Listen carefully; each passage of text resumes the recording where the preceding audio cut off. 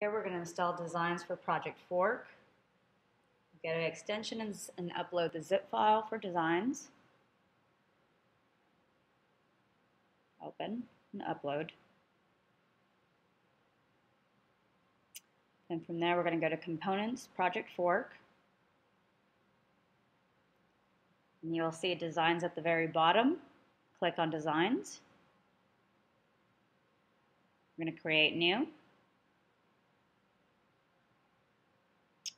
Then just be sure your project is correct and upload the design that you'd like to add. Provide a title.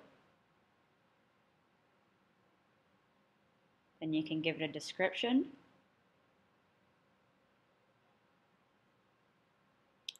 Then we're going to create by. We'll select the user and status as published. We're going to save and close.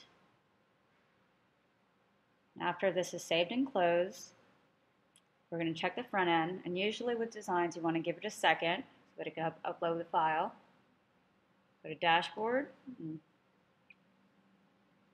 refresh the dashboard and look at designs, and there's your new design.